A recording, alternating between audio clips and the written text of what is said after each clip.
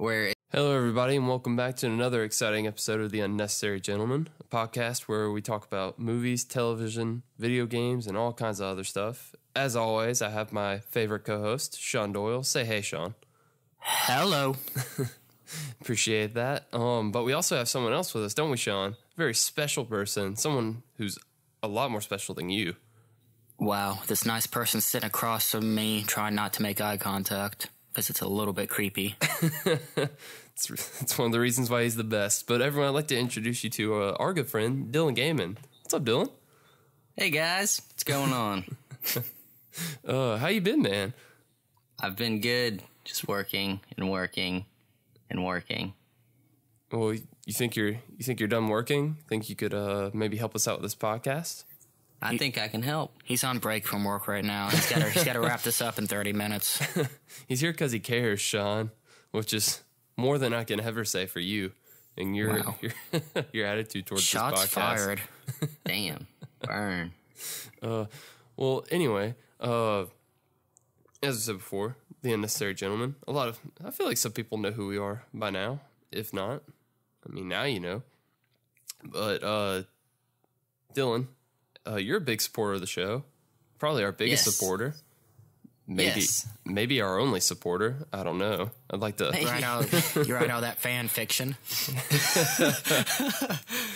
Some complete with graphic illustrations and sketches. I looked through them all. I was going to show it to like some of my younger family members, but no. It's like a solid R rating on that thing. Maybe when they're old enough, they could see some of it.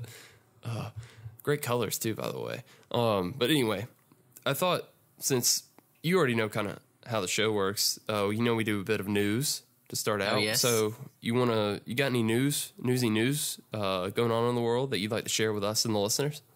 Oh, well, there's plenty of new Star Wars news.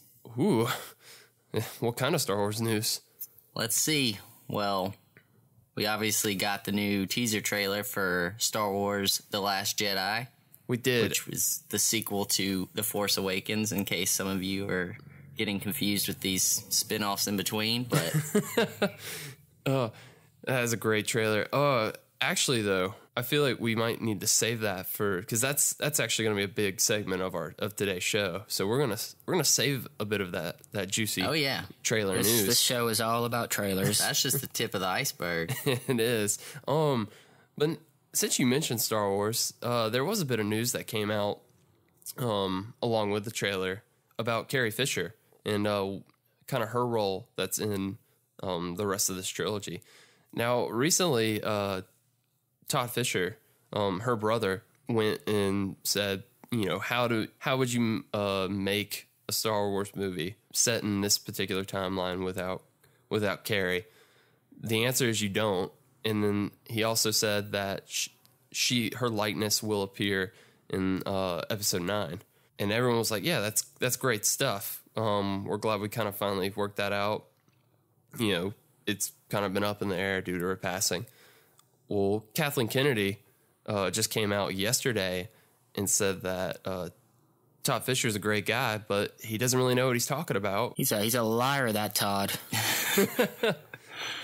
But yeah, she recently just came out in an interview and said that no, Carrie is not set to appear all in episode 9. I think she also said that he just got confused or something. Oh, wow. So I guess, Dylan, you're a huge Star Wars fan, as me and Sean both know. And we've been talking about this for a while. How do you feel about, Carrie Fisher's passing and where it kind of leaves her role in the Star Wars universe?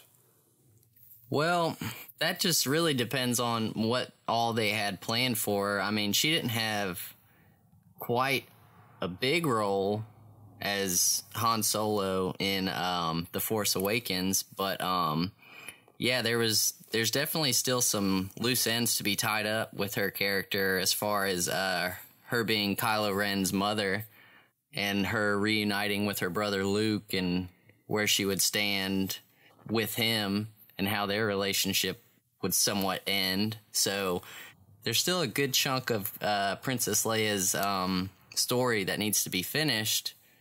So it'll be interesting to see how they kind of tie all that up since she's passed. Yeah. Yeah, it is. It's one of those things, like, and I've talked about this with Sean before.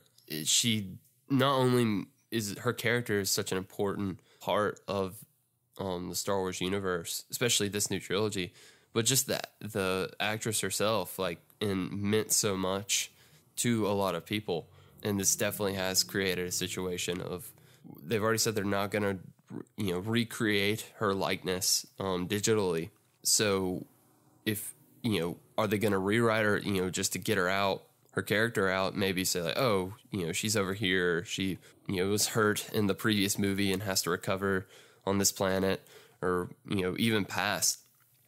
Or do you even go as far as to recast her? I want to recast. No, you don't do that. I'm curious to see how long she's going to be in episode 8, because I think, Star Wars is all about redemption within the Skywalker family. Because they're always screwing stuff up. They're a loose unit, man. They are. I think they were leading up to Kylo Ren was going to find redemption within his mother, because, he killed not only his father, but, the love of her life. Yeah. And being his mother, she's probably going to forgive him. And that's where he can finally start to, start his path to get back to the light side of the Force. So I'm curious to see, how they have to change all this up now. Yeah, and it is one of those things that they have said that Carrie will be a big part of episode 8. Even before her passing, they were pushing that, because she was not, like Dylan said, not a huge part of the last movie. But the way that movie ended did set up a lot for her to do, obviously, with Kylo Ren. So I guess it honestly just depends on how much of that particular story they were able to get from this next movie and where that can lead off. Or, is it one of those things, like, are they going to have to just drop some stuff? And they're definitely going to have to drop some stuff. Yeah. But the thing is, it's like, how do you, will they have to drop it in a way where it does feel out of place in the movie to just kind of have some of these points just not brought up again? Like I said, it's a very tough position to be in. Yeah, I'm sure there's been hours and hours of staff meetings where they try and figure out how to end her story in episode 8 and give the character a proper send-off while still working in what they already had planned. Yeah. So it's interesting to see where this goes, definitely. Yeah, I think it is one of those things, we talk about it a lot, but she, like I said, she was such an important part. Did any of you guys check out that tribute video they showed? It was a really great video. And it showed it was a great way to show just what she meant to a lot of people, and not just the character of Princess Leia, but also Carrie Fisher. There's a lot of stuff of her just being herself. It's great. Well, what I love about Carrie Fisher is, she was only 19 when she was cast as Princess Leia. Mm-hmm. And to be brought into Hollywood at such a young age, she never, went into a prima donna type of person. She always felt really grounded. She always had this really sarcastic streak about her. Any interview you watch, she knew exactly she had been given this great opportunity and not to waste it, and just to, try to bring joy to the people around her. Yeah. So, I've always loved that about her. Yeah. She's never been as grumpy as some of her other co-stars. Like her good pal Harrison Ford. Never crashed a plane into someone either. But yeah, like I said, she's great. That video, if no one's seen it, should check it out, because I don't know, just gave me some good feels, guys. But good feels. We'll get back to Star Wars later. Sean, you got any news for me today? You know what you need, Snoop? I need a lot, but you need an animated Watchmen movie. An animated Watchmen movie? Mm-hmm. Yeah. Didn't they have that? R-rated at that. Ooh. Well, that's a lot of animated blue penis for me to take in, guys. You're going to have to take in all that blue penis, Snoop.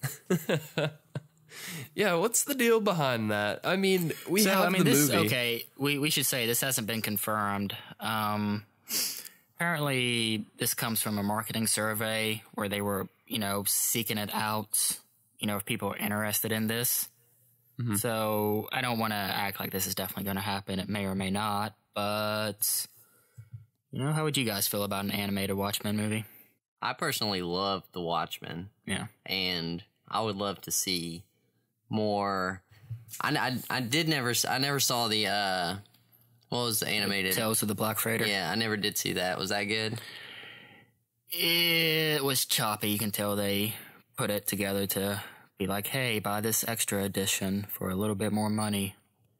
But yeah, I don't need this. It could definitely be interesting, I guess, if they get some of the same people, because they go back and make some of these comics, like you have the Dark Knight Returns and Batman Year One, and they're basically just direct adaptations, like page to screen.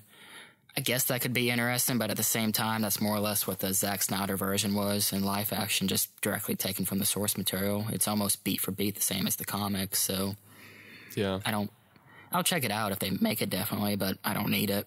Yeah, I think that's one of those cases where, like you said, like, who is this for? I mean, I know, like, even just like with the other DC anime stuff that they do right now, it is for very specific groups, and there are people who will want it and will buy it.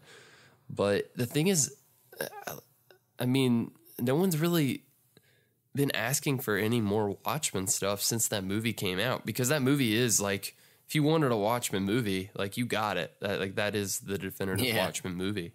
That's when Zack Snyder was good at making DC movies. Yeah. Dylan, we have been nothing but fans of DC properties on this podcast. How dare you throw that wrench into our long track record of nothing but praise? I'll throw a wrench, just throw a wrench.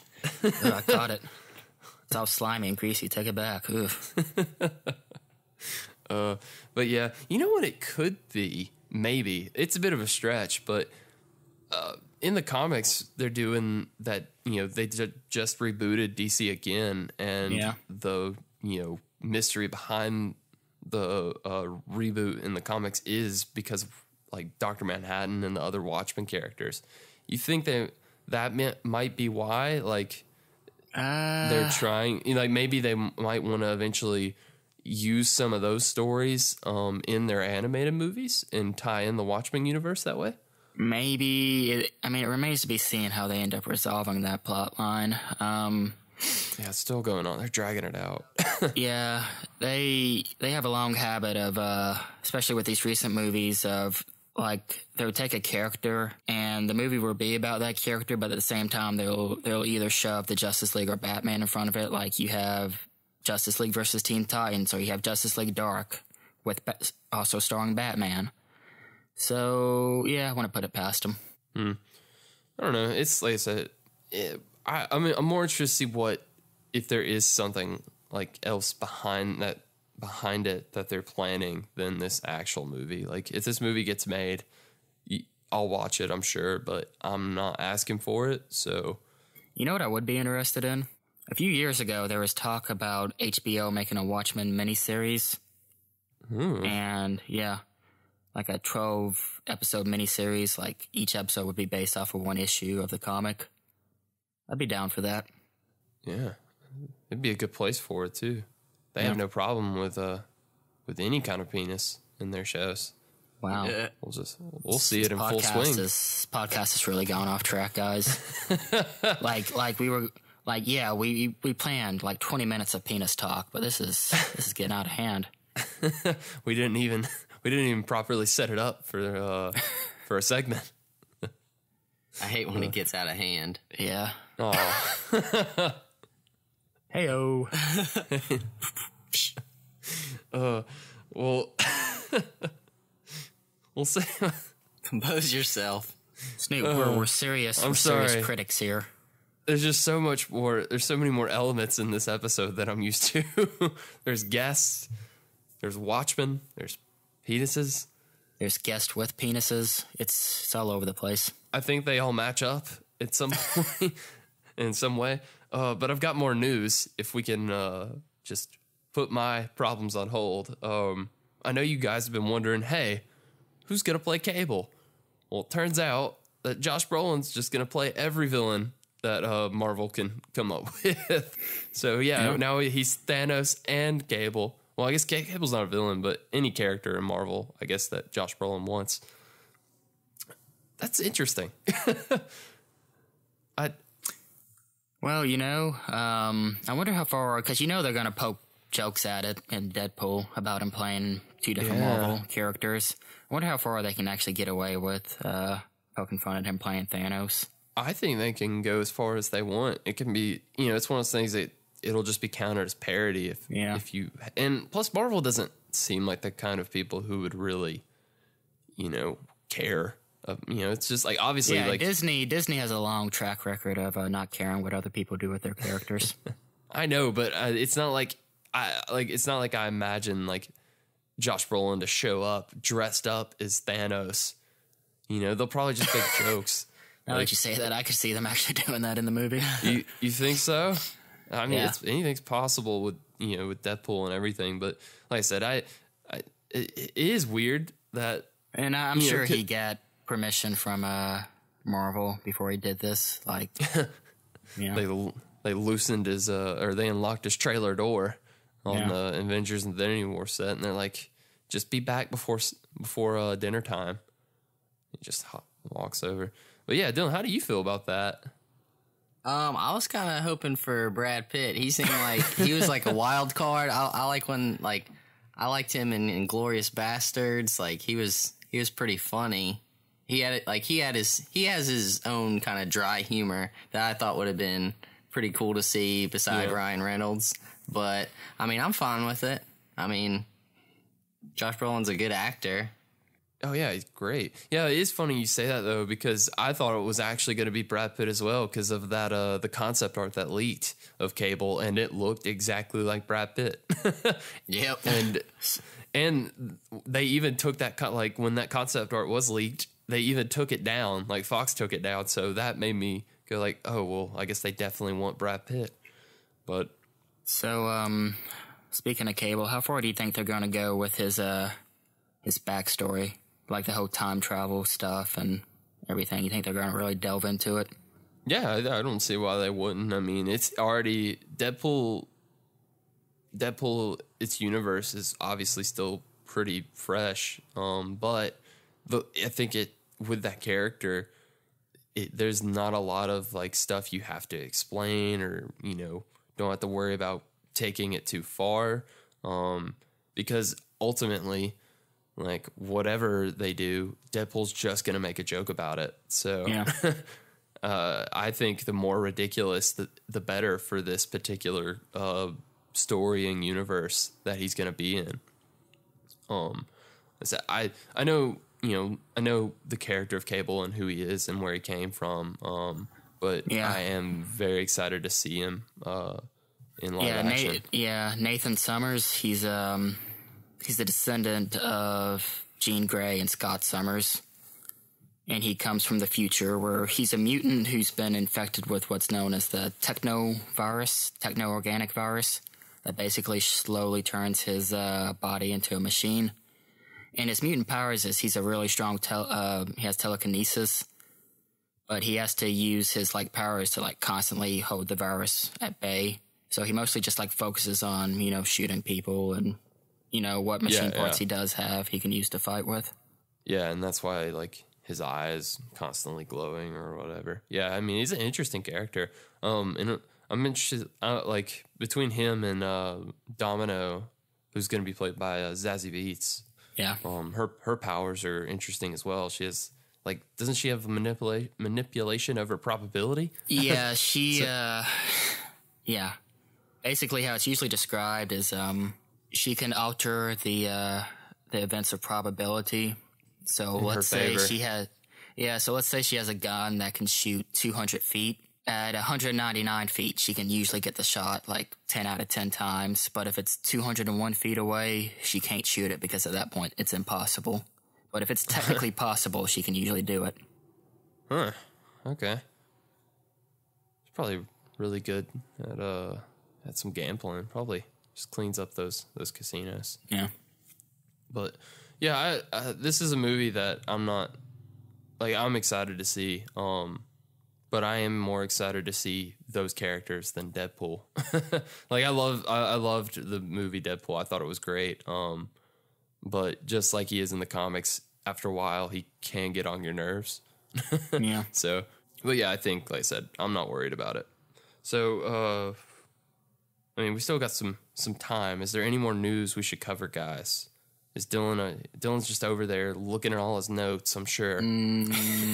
Just wondering what to talk about. Looking at my hands. Wow.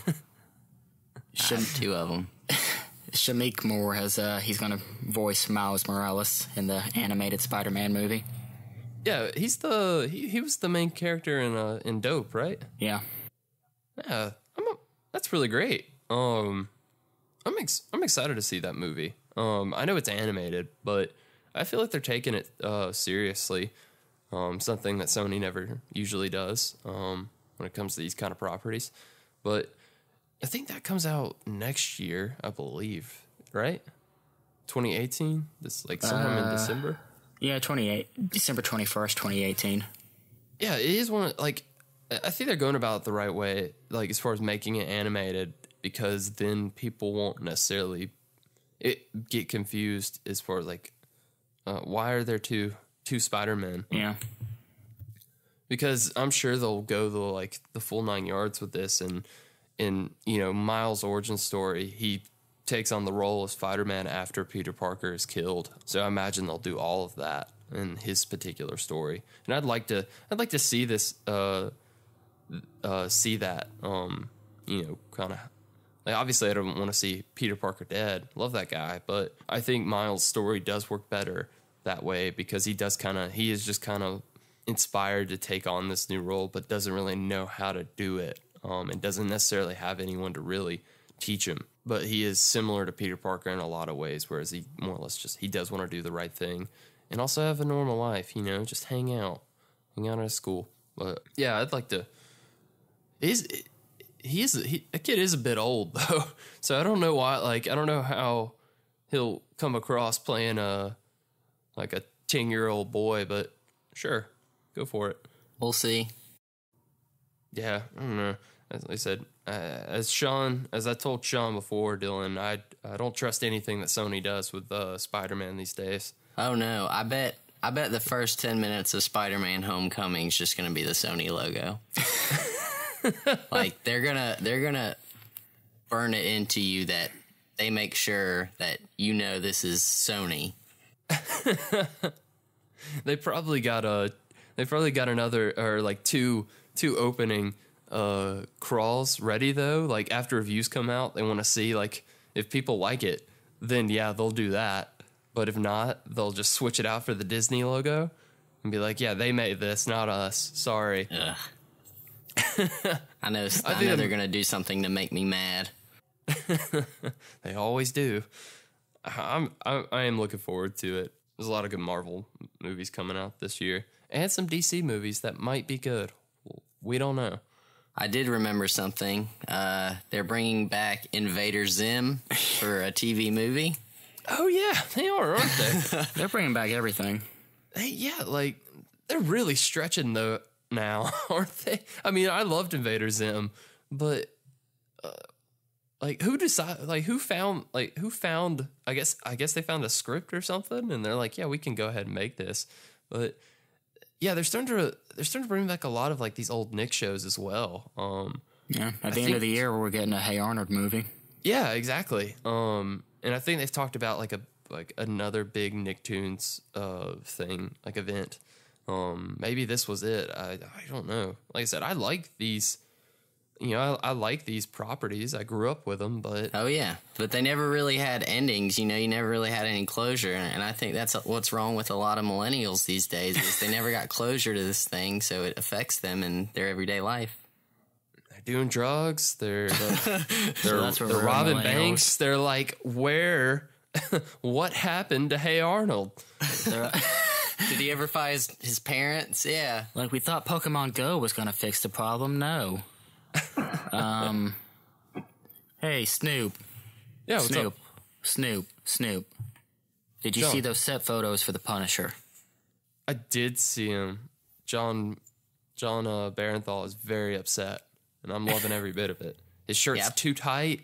He's like, "Can I get out of this?" He's like, "No." I peeked at him too. I didn't want him to know I was looking, but I was looking. But yeah, I mean, it looks good though. Yeah, it looks really great. I don't, they're just set photos, so we still have no idea what's going on. But I mean, I think John Barenthal was one of the best parts of season 2 of Daredevil. Definitely. And like my biggest complaint is that they kind of pushed him in the background for kind of the middle half of the season because I just wanted more Punisher stuff. And Well, we had to watch Karen Page walk into an office and become a journalist, so we had to put him on hold. yeah, they really they pushed her. That bothered me. Like, I love the character of Karen Page, but at the time that was really bothering me because there was another particular blonde, strong independent blonde character from another show that I couldn't stand. Felicity Smoke. Ugh. But You know, next week we'll talk about Felicity. yeah, we will. I'm gonna have to catch up on that. But yeah, that one, Sean. Do you know when the Punisher's set to premiere? November, I think. I mean, I think they just said end of the year, but I'm going to assume November-ish. That's usually when the Marvel stuff comes out on Netflix. Yeah, I'm ready to see a trailer for that as well because that is an instance of they weren't really planning on doing it until they got like the, outcry of fans who love the Punisher, and they're like, "Fine, you can have him."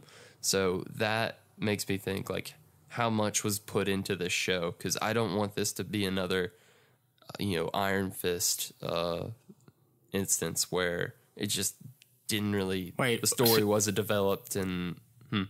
Speaking of which, Dylan, you just finished Iron Fist, didn't you? I did finish it. Thoughts, real quick. It wasn't what I expected, but to be fair, I've never really read that much into Iron Fist. I just kind of went into it knowing, okay, he has a fist that can apparently is indestructible and he can punch through anything or whatever. And, but yeah, it was definitely, choppy and a lot of the characters were like the Meachums. They were awful. I feel like we could have did completely without them at all. Like, just get rid of the whole Meachum storyline altogether. Oh, but what about David Wenham and his Wenhamness? What about it? Look, just have David Wenham walking around with an ice cream scooper. That's his weapon. That's his weapon. And that's the main villain for the series. I would like a spin-off show of him just walking around, getting yelled at by hot dog vendors, though. Why was that hot dog vendor so mean to him? It's kind of funny, though, because, like, Danny Rand's so, like, up and down with his, like, emotions. Like, he'll just be super, super pissed and, like, just want to murder. And then he'll be, like, calm and serene. And you just... I think, like you said on the show, he was very childlike in his decision making. He like went off straight emotions, and he's supposed to be this really composed, monk-like guy who's, imbued with the power of the Iron Fist, but he's not. And it just took me back to the first San Diego Comic-Con Defenders teaser trailer, where it shows like, it kind of goes like Daredevil.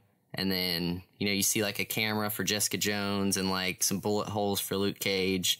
And then it just a piece of paper that says, "Who's Danny Rand?"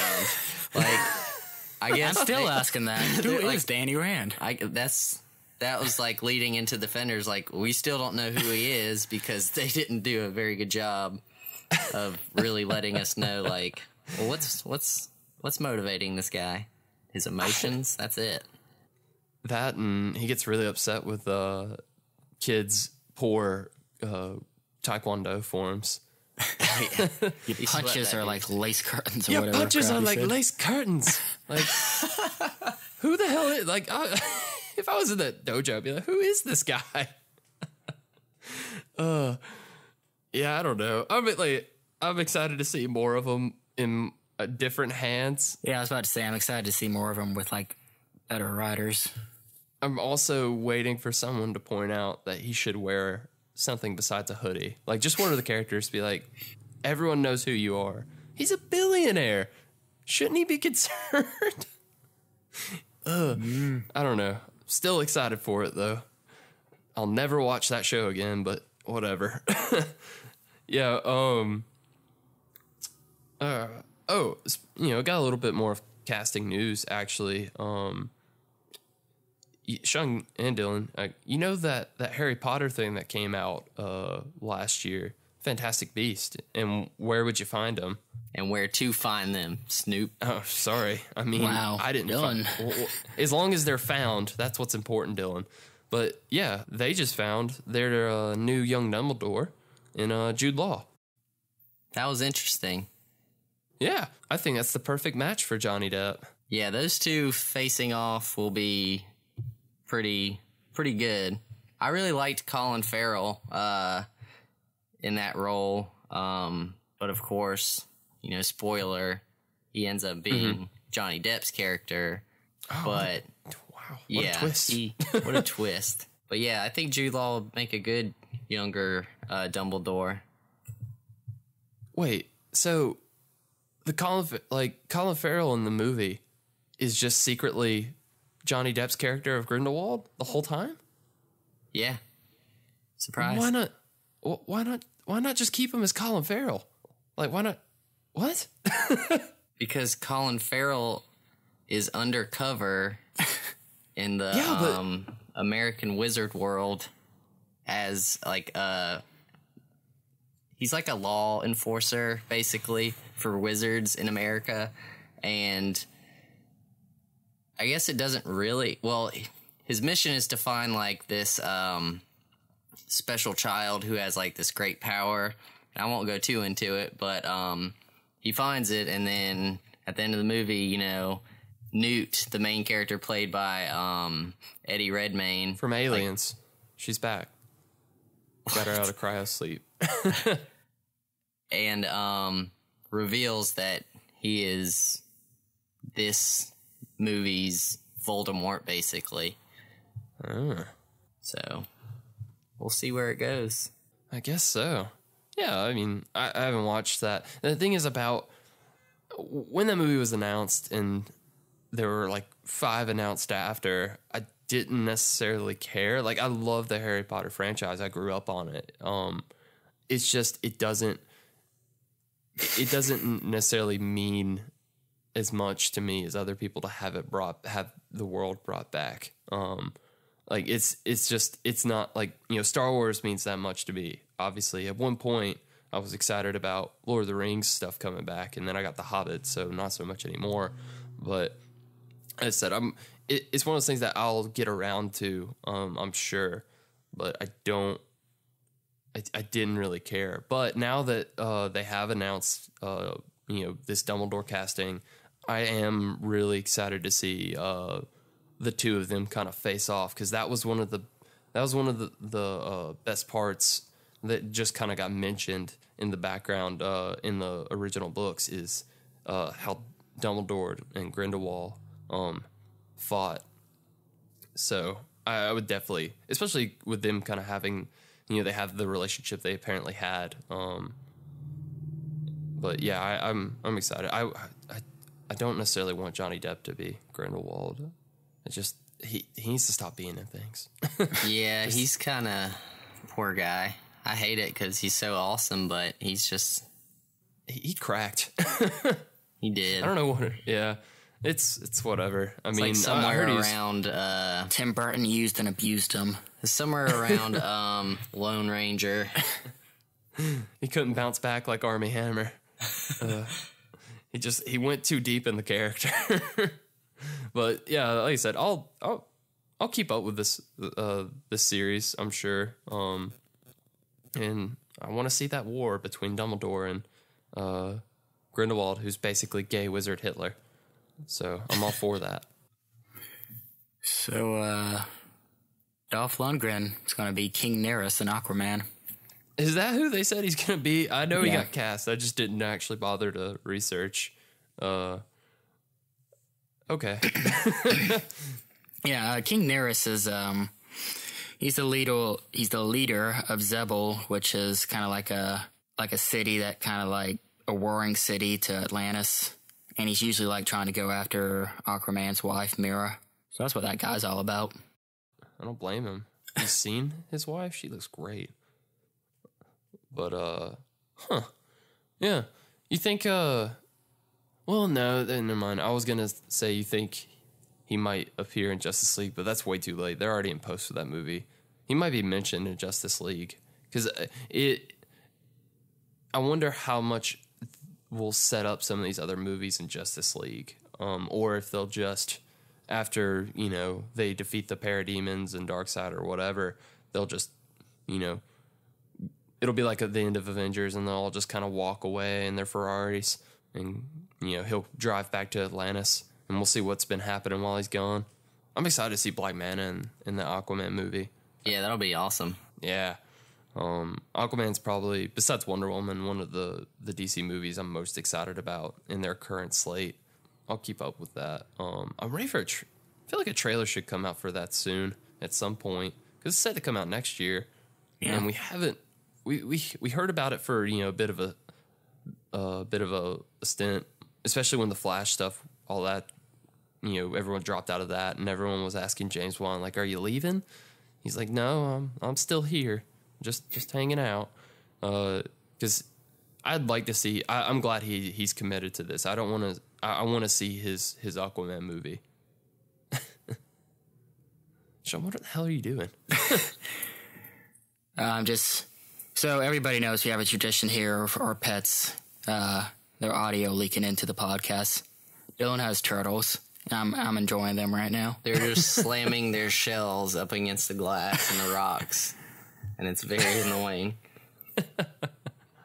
They got excited about that Aquaman news. Yeah. They're like finally representation for us. Because they are aquatic turtles. So yeah, so far so good, guys. I'm liking being a part of this podcast.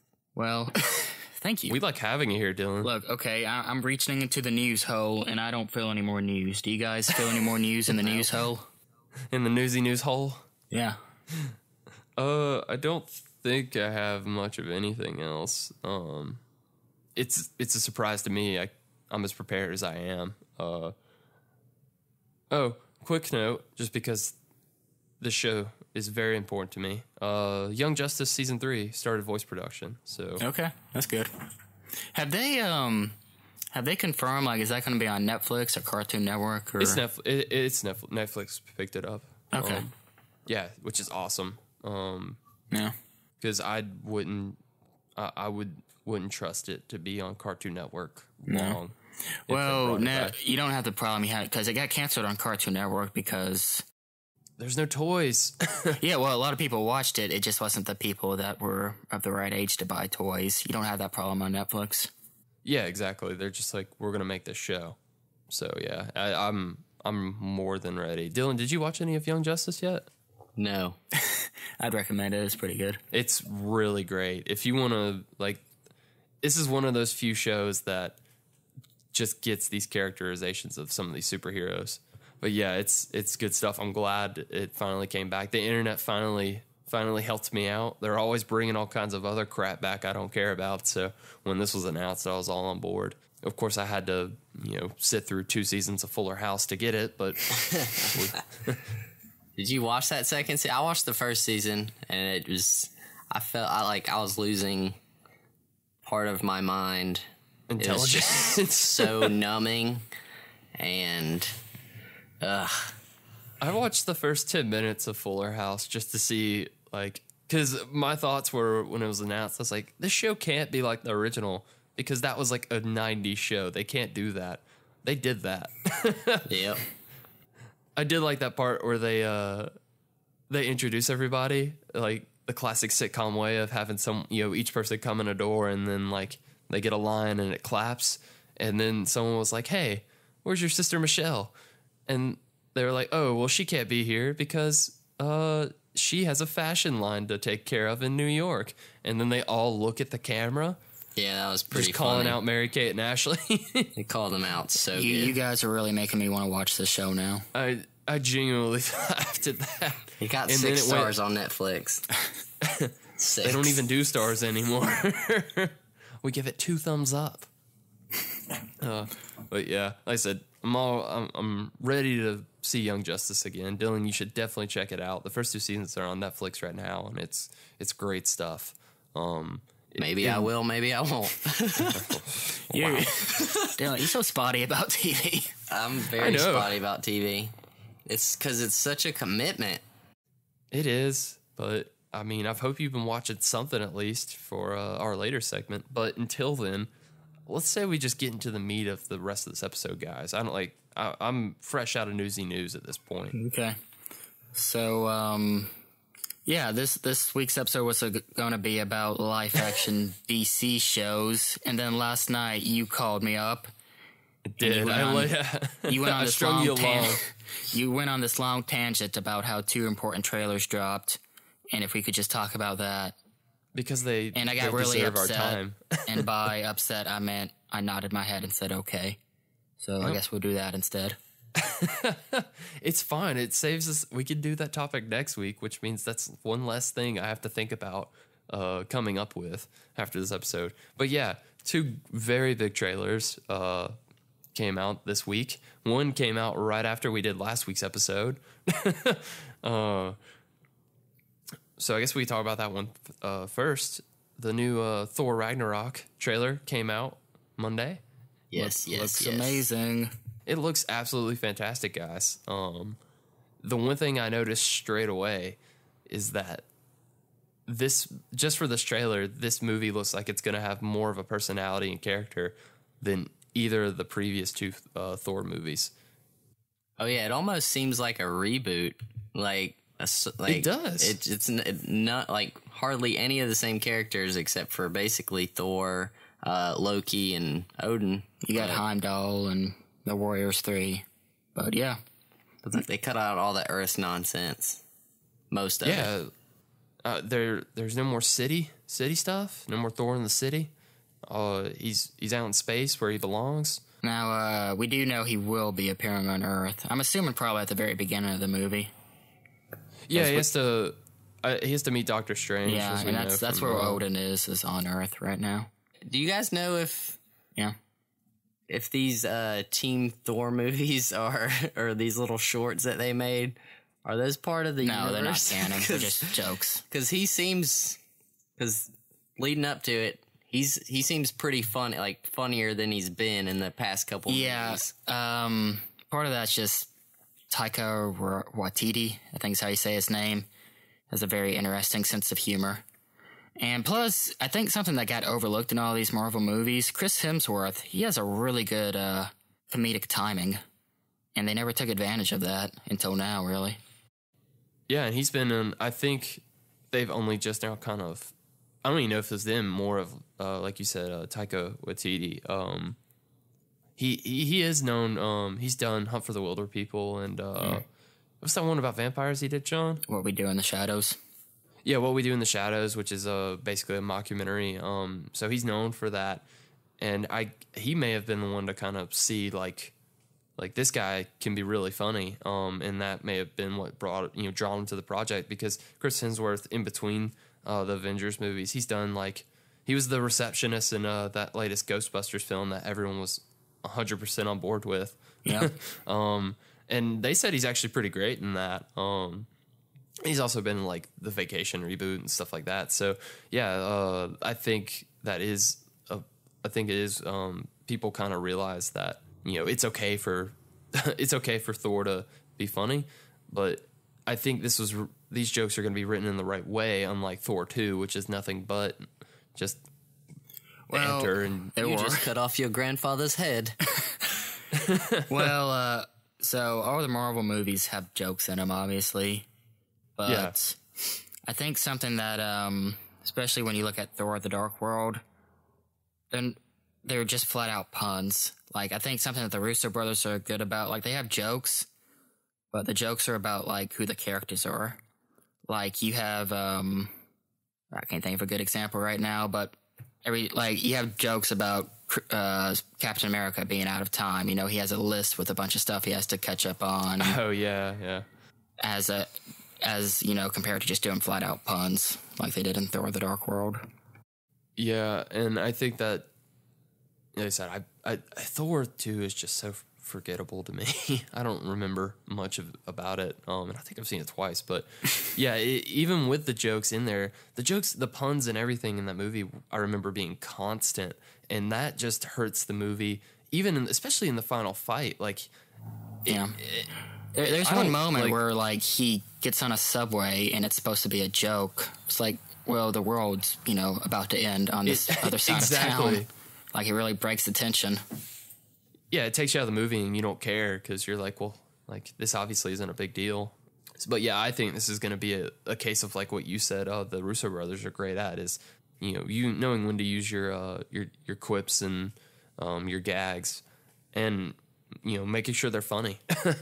And it gives a personality. Like, you could tell, one thing about Thor 2 especially is it's very almost generic in just what everything looks and how the characters are, you know, interacting. But this movie feels way different from the first two movies. You could tell this director has a vision and it's coming across. Yeah, starting right off the trailer, it lets you know what kind of movie it's going to be. You have Thor's hammer being broken. Yeah, that's a big moment. I don't know. I want to ask you guys about that now that you mention it.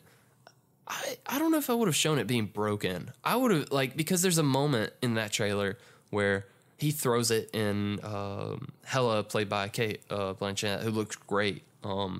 She catches it, and then it cuts, you know, fades to black, and then fades back in, and then she breaks it. I would have just left it at her catching it, because that alone is shocking enough. Yeah. So how do you guys...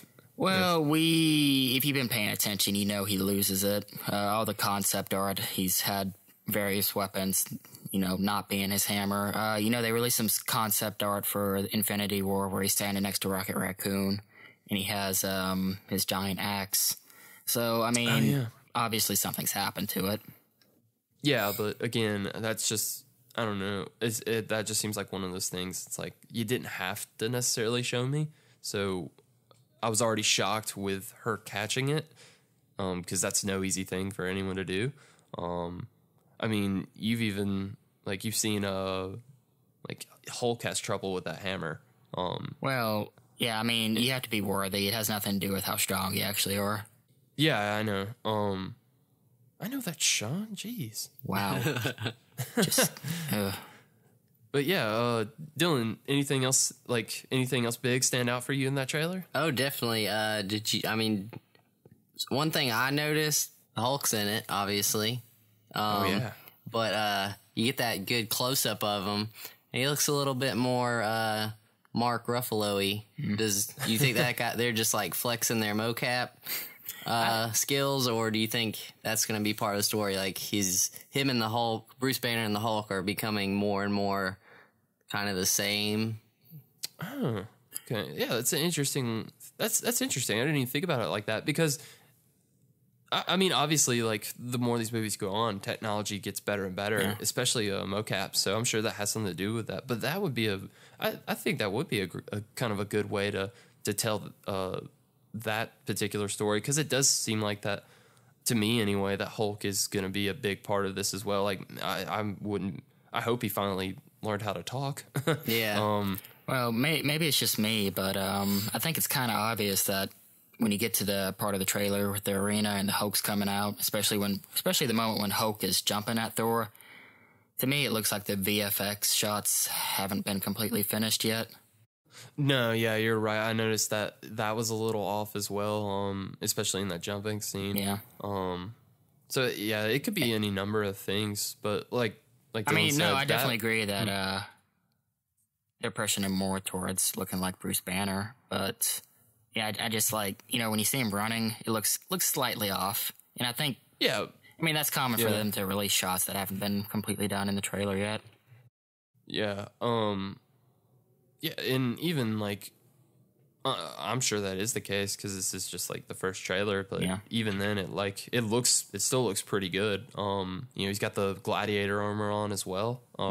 We see Jeff Goldblum's character. Yeah, who, the Grandmaster. Yeah, I think that. See, I wonder how much of that particular part of the story will end up in the movie. Like, I wonder if that's just going to be like, like 20, 30 minutes at most, and then like Hulk and Thor are gonna escape. I don't know. Probably be all of Act 2, my guess. Yeah. I hope it's not the third act. No, well, we know they got to go back because there's been a description of the movie. We know they've got to go back to fight Hela at some point. So, yeah, I guess we see Asgard being destroyed. That's a pretty big deal as well. Yeah. And I'm sure that's kind of how he ends up on, his hammer getting broken and getting cast out, where he eventually gets caught by the Grandmaster. But yeah, is this like? I mean, I guess he'll just be on Earth after that or will Asgard come back? yeah, Ragnarok is an event. It's kind of like a rebirth of Asgard in a way. Like every so often there's this giant cataclysmic fight for Asgard, and after it's usually kind of like a new beginning. So, yeah. It's interesting, Jeff Goldblum being the Grandmaster, they're continuing this trend of movies that are set in space. They introduce an Elder of the Universe, because we had the Collector in Guardians of the Galaxy, which was another one. Yeah. But they haven't even in Guardians of the Galaxy, because he's the first one to be introduced. They haven't even really brought up the concept of the elders. I mean, they have their exact same personalities and their little, the elders. They each have their own thing that they like to do. And like the Collector just collects stuff. The Grandmaster, he plays games. Isn't there one that just runs? Yeah, the Runner. That's just his pastime. Just runs around the universe. He just runs around the galaxy. Just gets some good cardio in. Yeah, I think so. That makes me wonder, kind of, is that just kind of part of the Thanos storyline, or is they gonna be a bigger part of something else? Because I mean, the Thanos storyline, which is like, I mean, this is the big thing that Marvel's been working up to since all this started. I'm sure with it kind of, getting closer and closer, they are starting to think about, hey, where do we go after this? So that could be, who knows? That could be an instance of it. Definitely at the end of Avengers: Age of Ultron, Thor is returning to Asgard because he's like, there have been too many Infinity Stones popping up in the past couple of years, and he needs to go investigate. I saw it in that mystical bathtub. There's too many. Speaking of which, you think this is going to be the movie where we get the Soul Stone, the final Infinity Gem, or do you think they're going to save that for Infinity War? I don't know. I'd still think they're just going to hold that one out for the last Avengers, or the next Avengers. I mean, you see, I think if they don't do it in Infinity War, I think this would be the movie where it would make most sense to introduce it. Yeah. Well. So we have Ragnarok's the one that wraps up this year. What is after that? Oh, the beginning of 2018, I think. Black Panther? Is it Black Panther? Might be. Let me look that up. Wow, Sean. I can't believe you're looking stuff up on the podcast. I've never done that, I know. Beginning of 2018. While he does that, we do lose Mjolnir, but we get Thor's helmet. Yeah. We do get Thor's helmet back. It looks pretty good. They finally figured it out. Yeah. I mean, we lose his hair too, but he gets a helmet. Beautiful hair. It is Black Panther, yeah. Comes out in February. Okay. I don't see why Black Panther would have an Infinity Stone in it. Yeah. That'll probably just be, it'll be Black Panther solo movie and then set up. Yeah, and the only other one is maybe Captain Marvel, where they would... But no, I mean, that comes after Infinity War, so... Yeah, she's going to show up in Avengers as well. So yeah, I would imagine that, like you said, if it doesn't show up in this movie, and I don't really see... I mean, obviously, I don't know the whole story, so it might be in there, but I think for the reason like Thanos is coming is to get those stones. I think they would want to just save that. Like maybe he gets the rest of them like fairly quickly. And then the rest of the movie is them trying to get to this last one before him. And then, yeah. That'd be cool. But yeah, nice little race. Or it may pop up in Agents of S.H.I.E.L.D. Season 5, Episode 1. Maybe it will. Then you'll have to go back and watch every single episode, Snoop. I will watch that one episode if that's the case. Sure, it's just not for me, guys. But yeah, like we get, like Dylan said, we get the helmet. It looks pretty good. Loki has a new helmet as well. Yeah. Everyone's just getting new helmets. We don't see a ton of Loki in the trailer. Yeah, that's what I was about to say. I wonder how big of a part he'll play. Well, it's interesting because you see him during the arena fight. You see him sitting next to the Grandmaster, and he's looking a little bit nervous while he's watching this fight. So yeah, but he's always nervous. Yeah, but I mean, like, because he has a little bit of history with the Hulk. If you go back to the Avengers, you know the Hulk threw him around like a rag doll. Oh yeah, that'll be a funny thing to see them two reunite. Yeah, so I wonder if he is sitting. You know, he's sitting with the Grandmaster. Obviously, he's not going to be on Thor's side. So I guess maybe you think maybe he sides with Hela, because we Maybe don't really at first. know. Yeah, I'm curious to see if they make Hela Loki's daughter in this. Oh, yeah. What? That's That'd be interesting. crazy. Yeah, Hela is she's the daughter of Loki, but like a different incarnation of Loki. It's really convoluted comic nonsense. Weren't they lovers, though, at some point, too? Quite possibly.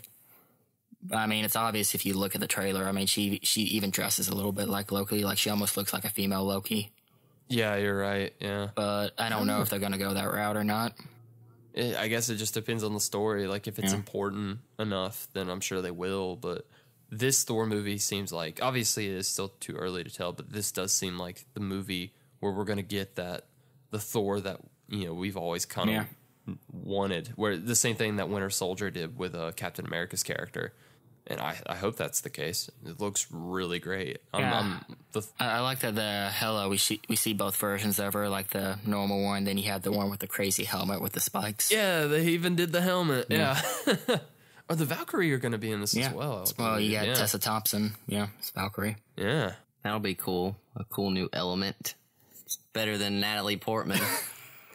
I mean, I love Natalie Portman as an actress, but not in Thor movies, because you can tell she just wants that paycheck. I said this to you the other day, Dylan. Natalie Portman is the female version of James Franco. They're both very good actors, but it's really obvious when they're just doing something for a paycheck. Just phoning in, yeah. But Sean, it doesn't look like we're going to see your favorite actress anymore, the lovely Kat Dennings. Sean, is that your favorite actress? I like two aspects of that character. You can take a while to guess which two. Left and right. It's fine. They clearly, like, her and Selvig didn't have much or anything to do in that last movie. It's fine. I like if he's going to Earth, like when he goes to Earth, he just needs to be there to hang out with Doctor Strange and drink some beer. That's all I want to see, and then I want to see him get into space in Asgard. So, speaking of Doctor Strange, I went back and watched that scene of him and Thor together. Those gloves really stand out. Those yellow gloves, because he doesn't wear those like at any point in the film up to that point. I would have to watch it again. Wow. Sorry. There's a lot going on, and Sean, there were a lot of Doctor Stranges to keep up with. In that one scene, they're like all around each other. They're mirroring each other and stuff. Some pretty good magic at the end, though, right? He just kept refilling his beer. I'm excited to possibly see, is it Sutar? Oh, yeah, Sator. Sutar? The leader of Muspelheim. Yeah, the basically Hell Realm or whatever. That would be cool to see. Because I was interested in that when, like, all the portals were opening in Thor: The Dark World, and you could see, like, the lava, and I was like, ooh, what's in there? That was... You're just squinting real hard. You're like, what's that? One more character we kind of mentioned, but, I mean, he's in there. Heimdall looks like he's doing something. Yeah. He's got his... everyone says he's cosplaying as a bishop from Days of Future Past, which is pretty funny. That is pretty funny.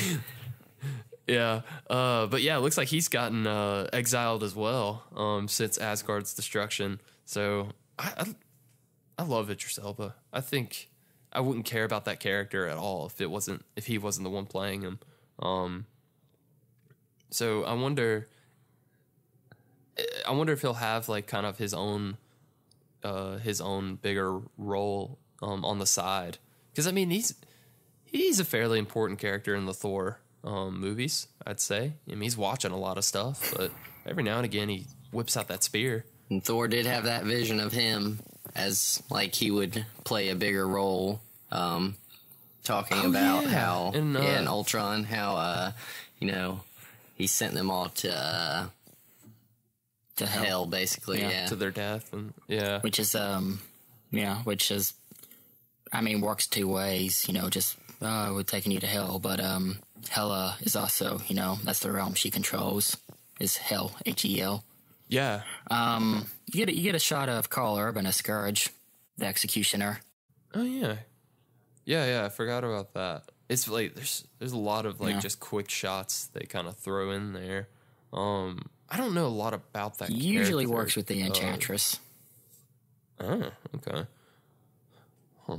Yeah, they're definitely putting a big focus on like Thor and the Hulk and Hela, obviously. A lot of people are saying, is she gonna be the incarnation of Lady Death? Yeah, for Thanos. Possibly. See, I always thought that for general audiences, that might be a bit too... Not that it's hard to understand, but it's a very vague concept. Thanos loving the entity of death. So... Yeah, I wouldn't be shocked if they ended up doing that. I wouldn't mind if they just do it how they do it in the comics, where she's her own character. But yeah. Yeah, that's... Because, I mean, that's Thanos' character, is that obsession and that love of death, of the concept of death and everything. But it is one of those things in these movies that it's only ever been hinted at one time, and that's the first time we ever see Thanos. Like his henchman is just like they've taken down all the Chitauri, and they can combat anything, even possibly death. And then he just turns around and gives that smile. Yeah, he's like courting humans is like, or to challenge the humans would be like to court death. Yeah, that's what it was. Yeah, and then that's it. But past that, I mean, we've seen him obviously, but really it's just been him sitting in chairs and grabbing that gauntlet. So I don't know. I think it would be kind of if they are going to go that way, maybe just go ahead and start out, start introducing more about the character of Thanos to Thor, so he can, so he knows at least what's going on.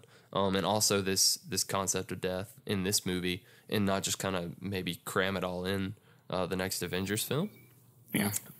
Because, I mean, this Avengers film is going to be huge. Like, it's going to be on a scale like none of the other Marvel movies, and like really no other movie before it. Just the cast alone, that's like everyone is in this film. What are you saying about this movie exactly? Is it going to be big? Or is it going to be big? Or is it going to be huge? It's pretty huge. It's going to be huge. Yeah, but I don't know. As I said, I think this is one of the... Spider-Man's my favorite hero, so obviously I'm excited for Homecoming. And the Guardians are coming back this year, which is great. But I would say that Thor is going to be like, this is the Marvel movie. Yeah. This is not just Marvel. This is one of the most anticipated movies of the year for me after seeing the trailer. Wow, Sean. Yeah. That's saying a lot for Sean. He doesn't get excited about anything, Dylan. So that's pretty big. But yeah, I'm definitely gonna keep up. I'm gonna keep up with this movie as more stuff comes out. I will, just not to spoil. I hope they don't spoil anything. There wasn't. You get a sense of kind of what the story is from this trailer, but it's not like, oh, I've seen the whole movie. So I hope that it stays that way after the next trailer, and then that'll probably be the last trailer I watch. Yeah, I wouldn't want to see anything more into, okay, this is kind of where we're at, this is kind of what happens, and I don't want to know the nitty-gritty, like, core MCU plot that they've added to this movie. Like, leave that stuff out and save the surprises. We forgot to mention Led Zeppelin's The Immigrant Song is playing over this. Perfect choice. Perfect choice. That's the trailer thing now. Since Guardians of the Galaxy, it's just you found a good pop song or whatever from the 80s or 70s or 80s and just play it. The famous pop song, Immigrant Song. You know what I mean? It's on Now 1, I think. The very first Now. That's what I call music CD. Yeah. We didn't get to see the Warriors 3 or Sif, though, or Odin. I mean, we obviously know that Odin will probably appear because Thor's looking for him, but we don't see the Warriors 3 or Sif. Yeah, I'm sure they'll be in there. Maybe they'll have all the same cast members because they got that one guy they changed up in Thor 2, and I didn't even realize it until later. But yeah, I'm sure we'll see him. But like I said, if they play a pretty big part, don't show me until I get in the theater. But yeah, huge trailer for the week. Glad I watched it. But arguably, Sean, more so for me and Dylan, there was an even bigger trailer that came out not too long ago. More of a tease. Teased me good though. No, that's Star Wars Episode 8, The Last Jedi trailer finally came out. And oh my god. Oh, wow. Big stuff. That whew. I mean, let's just get into it, boys. What a trailer, first off. I'm just so excited for this movie. I wish it was still coming out in May. It's interesting that the fact that this movie will pick up probably literally seconds right when the Force Awakens ends. And that's never been done in a Star Wars movie before. There's a time jump between each movies. Whether it's like a couple years, but still, yeah. So that'll be something. Yeah, I imagine a lot of people are saying. Also, I'd like to point out that who's ever making these trailers, like, they're doing a great job. Just with the last Force Awakens stuff, I had no idea what was going on. I really don't have an idea of what's going on here, but I noticed they really enjoy throwing in that jump scare at the start of the trailer. Oh, yeah. Because in the first one, you had Finn pop up out of nowhere in the desert, and then this one, it has her hand just like slam down on that rock. That one gave me it jumped out of my seat a little bit. So they're having fun with it. But yeah, like I think that a lot of people are saying that shot will be like the beginning of the movie. It would just start right there, or it could even just start from that same helicopter shot that the last one left off of, which is, I mean, like you said, it hasn't been done before in any of the prior movies. But whatever. It's just, let's get right back into it. It's one of those things that I don't necessarily want to, wonder like, hey, what happened in between here? I'd like to see what's going on. I don't want to have to read a book to find out like what's going on. Gross.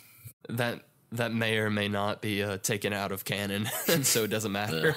But it looks amazing, and it's very reminiscent of the last Force Awakens trailers. There's a lot of shots that are very similar. Like I said, you got the jump scare in the beginning. You got Luke's voiceover is a huge part. Luke's going to be a huge part of this movie as well, which I'd like to get into. But even just like the ships that are seen in this trailer are very similar to the X-Wing shot from the Force Awakens trailers. I think they do want to kind of keep that. I think they know it gets people excited just to see, like, that's what's so great about Star Wars is like you can get just hyped over just seeing some ships just flying across some land. Like, they definitely used the same formula. Like, they had to have known they did that. Yeah. And it works because what helps, obviously, one thing that annoys me about trailers more than anything is just giving away the plot or giving away very important, set pieces or action beats or whatever. What's great about Star Wars is that people are going to go see it, so you can use as little as possible and still get people excited for it. But I think a big difference between, obviously, this movie from what we just saw and The Force Awakens is Luke Skywalker. He's coming back in a huge way. And we still know nothing about him except he only knows one truth, and that's that the Jedi should end. Yeah, that's interesting.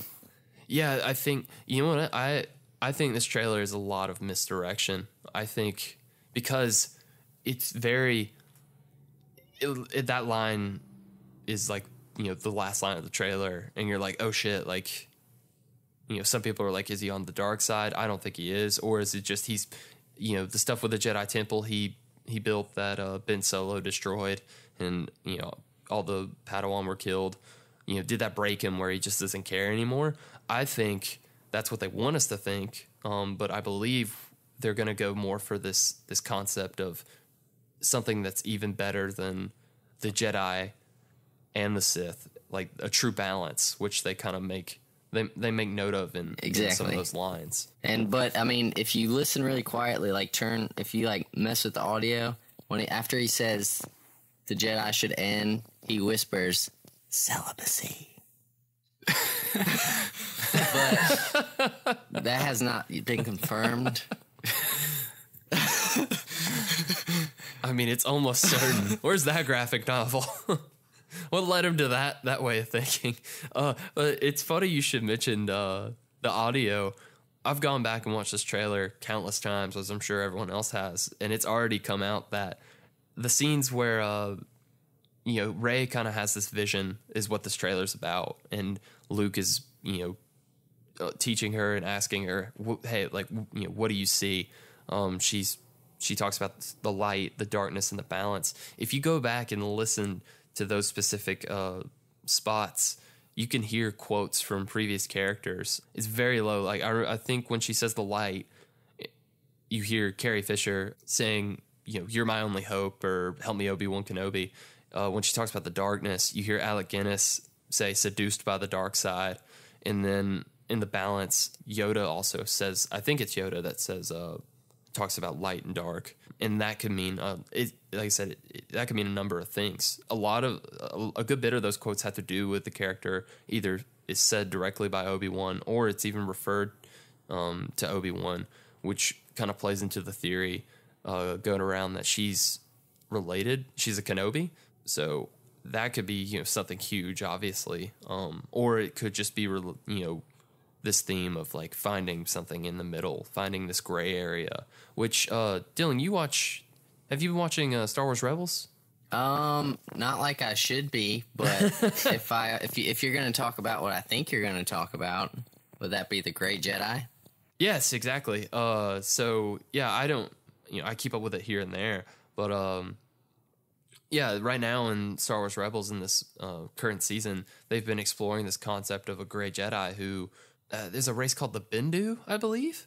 Is it like that giant ox-looking dude? Yeah, so it's like these weird beasts who kind of have like you said, it looks like an ox, but they have tree-like antlers, and they're teaching some of the main characters about how they use how the Jedi just focus on light and the Sith just focus on darkness, and then they're like, we use the middle ground and we find the balance. And there's even that scene that it's like in the trailer, those books that we kind of get a close up at. Yeah. It's surrounded by this weird structure that it's a tree, and it looks very similar to the antlers that those characters have. And we've already seen that they're not shy about using some stuff from that show in the bigger movies, and even in Rogue One last year, one of that ship. The Ghost. Yeah, the Ghost, the main ship that the characters in Rebels use, that was part of the run to get the Death Star plans, or involved with it. So, like I said, that's what a lot of people are saying right now, and that's what I really want to see, this aspect of kind of this. Luke sees that he tried it their way and it didn't necessarily work. So maybe he is trying to find this balance, and then he sees that Rey can maybe do what he failed to do. I don't know. Sean, you've been real quiet over there. I'd like to hear some of your Star Wars thoughts, because you're not as attached to this franchise as we are, but did you enjoy that trailer? Yeah, it's interesting. You know what I noticed while watching this trailer? What's that? There's a lot of characters running really quickly, and then a lot of characters walking really slowly, the opposite direction. That's a good observation. That is. She is doing some running, though. There's a lot of misdirection in this trailer. Yeah. It looks like we're going to get more of the flashback of the destruction of the Jedi Temple as well. But they also, right after that scene of kind of seeing Luke watching the temple burn, it cuts to everyone's favorite trooper, Captain Phasma, walking out of some flames. I think those are two different scenes. I am glad that Captain Phasma made it out of that trash compactor, though. Yeah, that is good. Is she going to do something in this movie? They swore that she was going to be an actual character. I felt bad for Gwendolyn Christine getting the shaft on that last movie. I want to see Captain Phasma do some cool stuff. I don't want her to be the next Boba Fett, where she just looks really awesome and doesn't do anything. But yeah, I think, like I said, this is a trailer where I don't know a lot about it, because it seems like there's a lot of misdirect and they don't really give too much away. I hope they keep that. The people who have made these trailers are, I assume, the same people who made the Force Awakens trailers. So, I hope they keep that theme. But my take on it is basically that this movie's going to be about training Rey and seeing also what happened, or what really happened all those years ago with Kylo Ren, who we get a glimpse of as well. You guys excited to see him again? Yes. I'm glad he has the same crossguard lightsaber, because if that was... I spent some money on my replica one. I'm glad it's going to still be relevant for at least another year. So I guess John Boyega's character is still in a coma. Think he'll come out of that? I'd like to think that there's just going to be a lot of scenes of Poe Dameron wheeling him around from place to place. To go back to the whole Grey Jedi thing, I think it's I don't know if it's official. Well, I guess it is if it was in the Clone Wars animated series. But Qui-Gon was kind of like the very first. Well, he wasn't the first Grey Jedi, but he was somewhat of a Grey Jedi. And he is the first Jedi to be able to bring back his consciousness. He couldn't come back as a full Force ghost, but he could, speak to Yoda. And in that animated show, he trained Yoda to be able to do this. And then at the end of Revenge of the Sith, Yoda tells Obi-Wan that, he has some training for him in his exile on Tatooine from Qui-Gon. And then Obi-Wan learns it, and that's why I assume you can see them as Force ghosts at the end of Return of the Jedi, and why Hayden Christensen's Anakin's there is, I guess he just automatically gets it because he's the chosen one, but... He did a lot of bad things, but it's like, yeah, you can go to Force Ghost Heaven, sure. We'll let you hang out, but I feel like they may send Luke down that path, since it did start with Qui-Gon, then to Obi-Wan, and then to Yoda, or Qui-Gon to Yoda, to Obi-Wan, to Anakin, kind of to Luke, and then maybe Luke will try to pass that on to Rey to bring balance to the Force, but that's just what I got. Yeah. It is interesting. Because that is more, the Force Ghost thing especially is more of it's a prequel thing. Like, obviously it was in the older movies, but it was never really explained until the prequels. And I am interested to see, like, how much of that will be brought into this new trilogy. Because I know, obviously, like, it's still part of the universe that George Lucas started, but they are trying to distance themselves, it seems, from anything they can is relating to the prequel stuff. And also midichlorians. Like I said, no more midichlorians, please. They threw him in the trash. They're done. But yeah, it seems like Luke is gonna. That's what I'm saying. I don't know how far they're gonna have Luke's character. obviously he's been affected by the stuff with the Jedi Temple, and he's been away for a really long time, and he's been at this temple, training under, whatever he could find from the first Jedi. So I don't know how much of that stuff he'll kind of carry over into Rey's teachings. He seems almost like, just the small bit we see of him, we don't even know if he's even still connected to the Force, as far as like, he doesn't use it or anything in any of these trailers. He's more or less just kind of, he's the Yoda figure, just kind of standing back and, telling her, what to do. Yeah, I'm assuming he's going to be a reluctant teacher.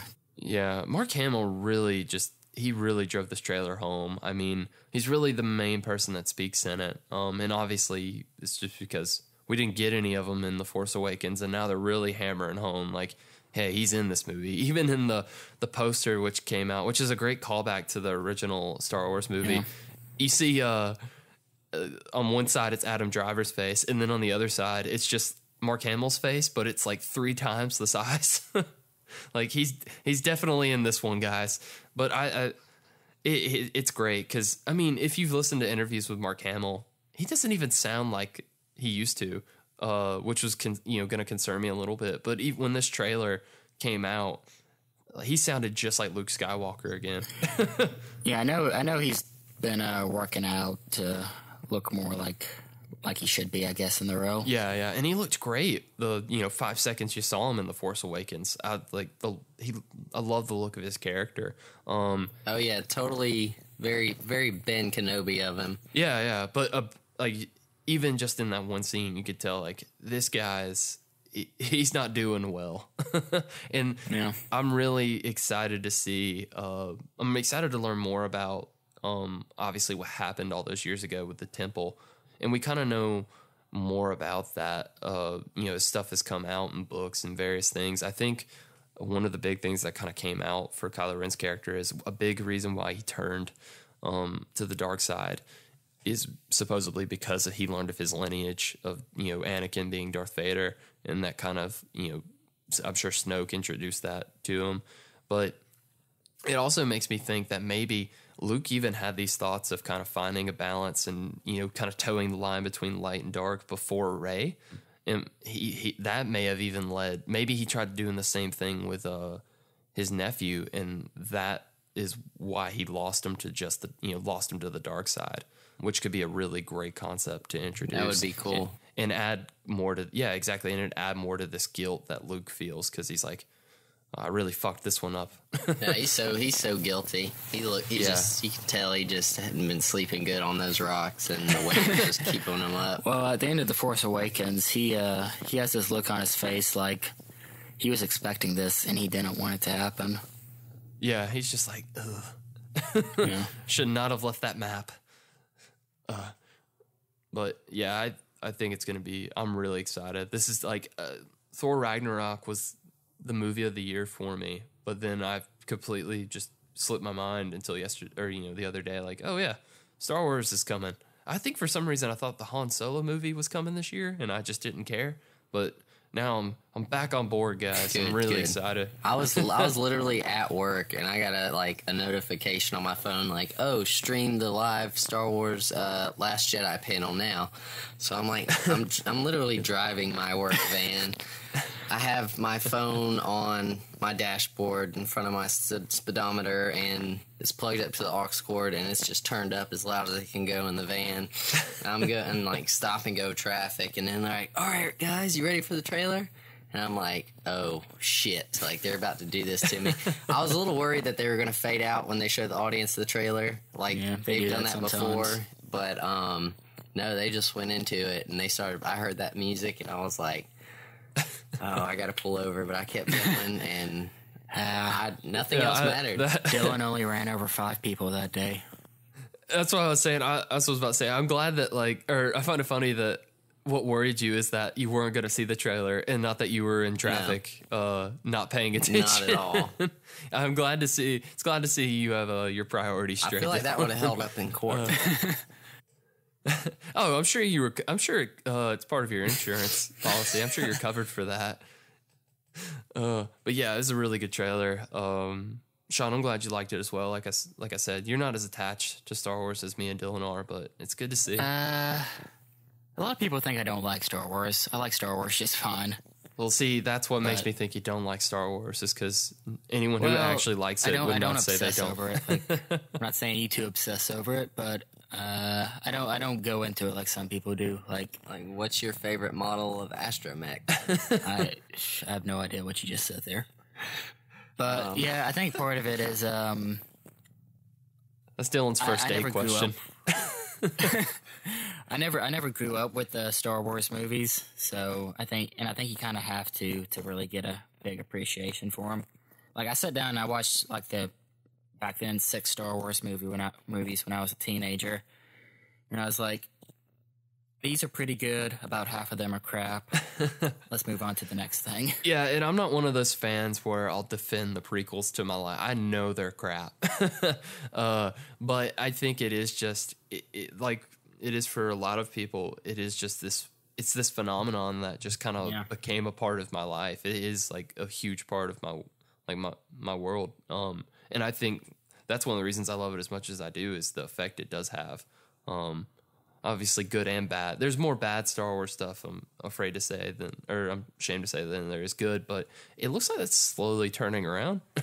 I like the last 2. They were pretty good. Disney has definitely grabbed that mantle and just ran shook with all it. the crap off of it, basically, and just gave us pure Star Wars into our souls. Yeah, I think in the best way possible. I think they get what this is. I think like they get what people kind of want to see when they go into this. It is an event, again, and it is just like, the stories, like the stuff of the stories, it's getting better. But even then, they know like there's certain things you have to nail, like to kind of just grab that heart the originals had. And a lot of people, I know that the Force Awakens was, a bit of a rehash of the original. But I think that was kind of the thing to do to get people back on board with this franchise. And I like those characters. I'll say one thing about the Force Awakens. J.J. Abrams, it is more or less a remake of A New Hope. But I think what he did really well was he made it feel like a Star Wars movie. Because like the prequels, they felt like they were almost in a different universe. Like everything felt different compared to the original trilogy. Yeah. So I'll give him credit for that. And like I said, I think that was the way to do it, which is partly why they kind of got him on board. Because I mean, that's his strength as a director, is he knows how to remake a movie. I like the guy, but I'm excited to see Rian Johnson's version, this new version, a lot more. I think this is going to be a different movie. I am waiting though, because this obviously has a darker tone. I'm waiting for someone to come out who's part of Disney or Star Wars or whatever and do that thing that everyone does, where it's like, this is the Empire Strikes Back of this movie, because everybody does that. So now they're going to turn it around and be like, this is the Empire Strikes Back of Star Wars movies. Wink. Wink. I mean, they didn't really do that with Attack of the Clones, but no, it's just a common thing. Like whenever more so with, like, it's just that thing with other trilogies. Definitely. I know what you're talking about. Yeah. So, but yeah, ready for it. December's such a good month now. I know. And it's like 1 month we get Thor, and the next month we get Star Wars. If we can make it that long. I know. With all this other crap going on in the world. Well, we don't talk about that. They confirmed this will be the last season of Star Wars Rebels. Oh yeah? Yeah, so but they did also confirm that Ahsoka's still alive, and I know you're an Ahsoka fan. I do. I enjoyed her. I'm glad when they brought her back in Rebels. Wow, okay. I'll see her again when she shows up. She's got those cool lightsabers now, man. Oh, yeah. She could be a gray Jedi, apparently. Yeah. Yeah. They've introduced that concept with her. The canon thing where, however you feel is what color your lightsaber is going to be. Yeah. Which is pretty... I don't like that, but okay. But yeah, really great Star Wars stuff. We'll keep up we'll stay up to date on it, I'm sure. I know I will. I know Dylan will. And I'll tell Sean about it. I'll occasionally read something and be like, okay. Huh. Be like, huh. All right. Well, that about wraps up our main topics today. Thanks for getting us through that, Dylan. We really appreciate it. No problem. But you think you might want to stick around for one more segment of the show? Yes, absolutely. Oh, wow. See, that's the kind of enthusiasm I never get out of Sean. Take note. Okay. Let me try. I am just so excited for this next segment. I'm just bursting to the seams with optimism and joy. How was that? It's pretty good, Sean. All right, if all you listeners out there, just, if you're walking, if you're driving, just close your eyes for a minute. It doesn't matter. Just imagine a face with no emotion, none, and that is Sean Doyle. Thank you, Dylan. A statue. Thank you. Statue. That's certainly a nicer thing than I'd have to say about you, Sean. So, wow. No, you're pretty good. Pretty good. I wouldn't have anyone else on this podcast, Sean. You know that. Well, Dylan, since you're our very special guest, would you like to introduce this new segment of the show and tell the people what it's about and start us off? Is it the check it out segment, right? Wow, yeah, and we're going to check some stuff out. I clearly made a good choice by giving you the reins. I know the show's formula. That's always a good sign. Segments. 9 episodes in, and we're already predictable. That's what we were shooting for. But yeah, we're gonna check some stuff out. So tell the people what it is. Dylan. I've watched I watched a trailer for a new movie that is coming out with Rooney Mara and Casey Affleck called A Ghost Story. And all they've released is the trailer, but you guys should check it out. It looks like a great movie. I think I've actually seen that because I remember when that got shortly put up after the Oscars and like Casey Affleck won. So I know they were pushing it. Is that the thing where in the trailer they're kind of going through a room and you just hear like this ominous music and screaming or something? I don't know. No, it's not at all a scary movie. It's almost like a small indie film. It's literally a ghost, like a guy in a sheet, but he kind of like he's died, but he can go around and look at things that are still happening after he's passed. Like he can see what's still going around and how people are remembering him after he's died, and it just looks really interesting to me. But you said it's not a horror movie? It's just kind of like, is it, I guess he can't move on, and so he's kind of just exploring what other people in his life are doing, I guess? Yeah, it's not a horror movie, but it's got that element of supernatural mixed in with, good feelings. Sad feelings, happy feelings. Did he come back with, did his ghost form come back with a sheet, or did he just put a sheet on? No, his ghost form came back, and then he had the sheet on. He's like, this is just a good sheet. Is Casey Affleck under the sheet? I think it might be Casey Affleck, because you see him lying dead on the table. I hope it's just an hour and a half of Casey Affleck walking around with a sheet on his head. He would do something like that. He would. I'd give him an Oscar for it. But I like checking out weird films like that. No, that sounds actually pretty interesting. I always enjoy a kind of a good concept of where we go after death, or people getting they can't pass on for whatever reason, and they've got to learn a little bit about themselves as a person. I mean, and maybe get a new sheet. I'm sure that sheet gets dirty after a while. Yeah, he was dragging it on the ground the whole time. Oh, he is gross. Well, that sounds. I'll definitely check that. You said it's called a ghost story. Yes, A Ghost Story. It looks A Ghost looks Story. good. All right, cool. I'll definitely check that out. Sean, what have you been up to this week? What have you been looking into? Well, season 3 of Better Call Saul started, so I watched the first episode of that. Oh, nice. I have not seen any of it.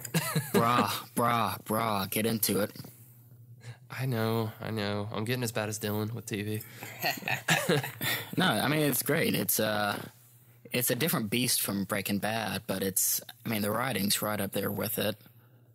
It's very, like, the show really takes its time, getting into the characters' heads and the decisions they make and everything. And, I mean, there was a scene last season where you just had, like, this long tracking shot of, like, how drugs were being put inside of a truck. And while I was sitting there, I was like, it's really good to, like, be back into this world. So, yeah, Snoop, get into it. Come on. What are you doing? Come on. I'm not the only one here, Sean. Dylan, get into it. Dylan, I come still on. have to watch Breaking Bad. What the heck? Oh, wow. I've not watched Breaking Bad. I've not watched Game of Thrones. I've not watched Sons of Anarchy. I've not watched any of the DC Marvel or the DC TV. I haven't watched House of Cards. I haven't watched.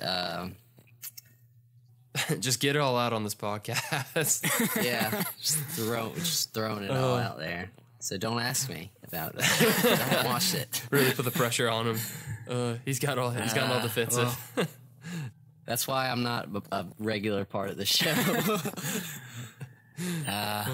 But no, we're gonna really use your Netflix account this week, Dylan. I'll get you caught up. yeah, a lot of it's on Netflix now. But yeah,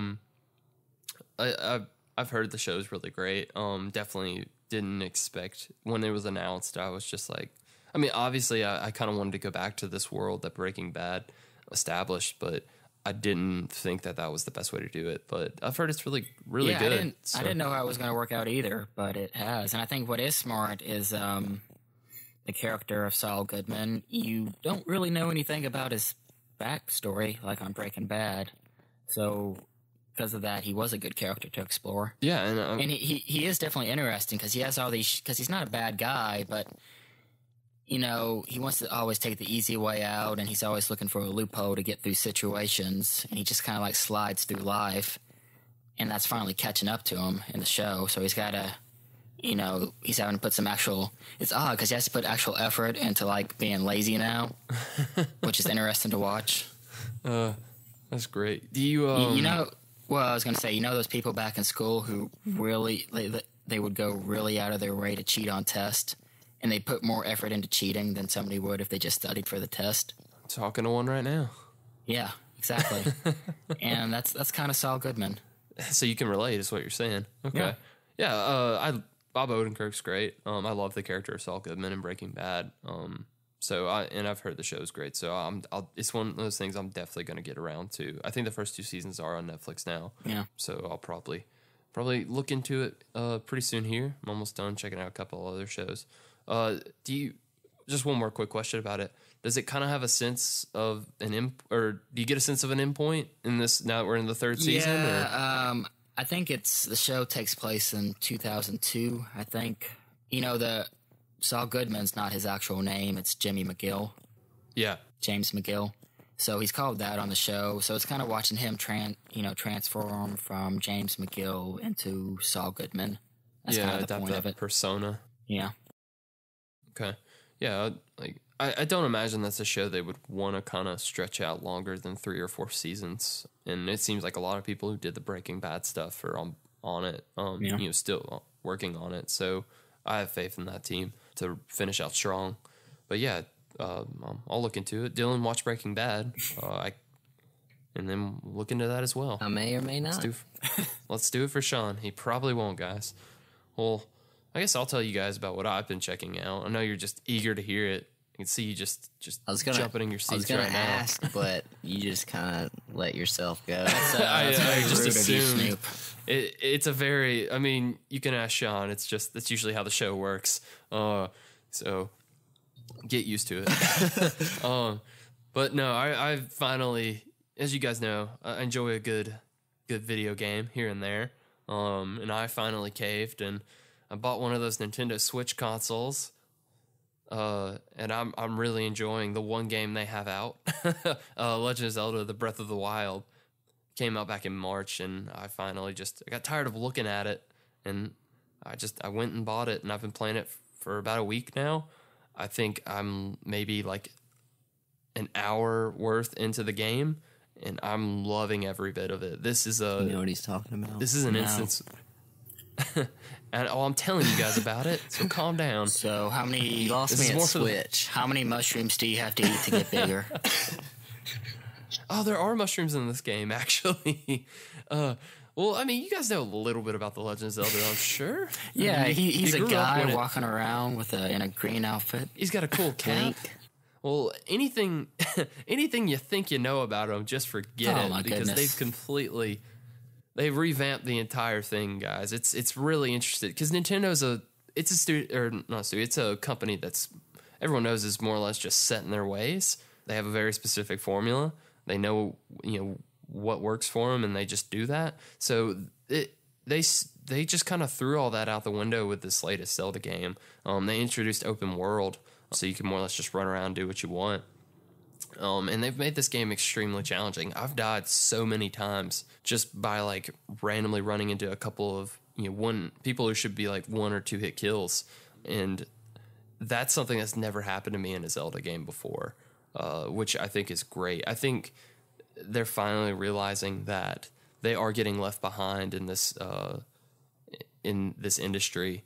I don't think any other company would still be around with doing things the way they have done them in the past. I think their legacy has definitely carried them and kind of kept them afloat.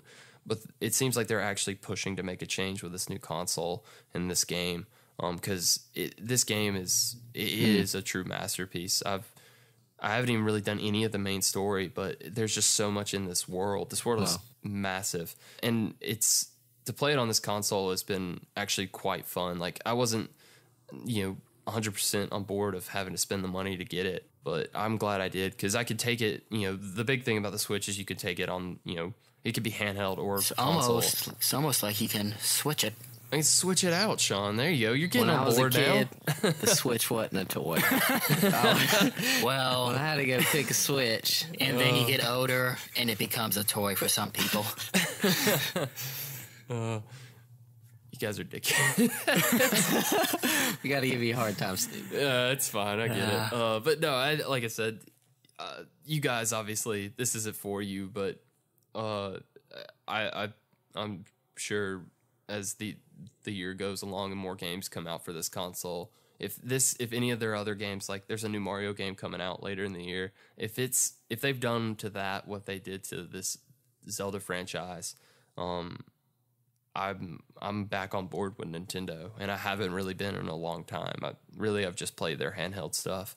Everything else has just been kind of Wii Fit and mini games, and that's the last thing I want as a gamer. I want like a full fleshed out world that I can get invested in, and this gave me that. So yeah, really great choice on my part for entertainment. Bad financial choice. That's a lot of money I just blew. Yeah. So you got anything else, Dylan, you've been checking out there? Well, to add to Snoop's, I did have somebody today, like, I was telling them, like, hey, I'm going to be a special guest on the podcast. And they were like, oh, I checked it out for the first time. I really liked it. And somebody did say, hey, I wish Snoop would talk a little bit more about video games. So you guys are always looking for criticism. Is it somebody that we know? Yeah. Who is it? Good old Nolan. Oh, Freshway. okay. All right. Well, I'm glad I could help. I don't know that person, but I'm glad I could help him Shout out for Nolan. What's his name? Nolan? Yeah. All right. Well, unnecessary shout out for Nolan. But just thanks for listening to the show, man. It's his last day working at Freshway. He's quitting, so congratulations, you got through it. Now everybody on the podcast knows where me and Dylan works. That's good. Just gonna be swarmed by fans, guys. I don't work there anymore. So, yeah, Dylan gave me a movie that I checked out a few days ago. I really liked it. A Monster Calls. Oh yeah. That's the one with Liam Neeson, right? Yeah, it's And Felicity Jones. and Dylan's crush, Felicity Jones. She's great. Yeah, it made no money, and I understand why, because it kind of looks like a kid's movie, but it's really not. So it's one of those, like, who is this for type of things. But yeah, so you have this kid his mother is dying of cancer, and to kind of cope with this, he imagines a giant tree monster who tells him he appears at 12:07 only, and he starts it off by saying, I'm going to tell you 3 stories, and then you're going to tell me a story. And, like, all the stories are really interesting. Like, the stories are animated, and it's good animation behind it. And the lessons, like, they're good lessons too. It's not like your typical kid lessons are like, stuff doesn't always work out. Life is hard. A lot of times stuff is just fair just because or a lot of times stuff is unfair just because that's how stuff, it works out. But yeah, I definitely recommend checking it out.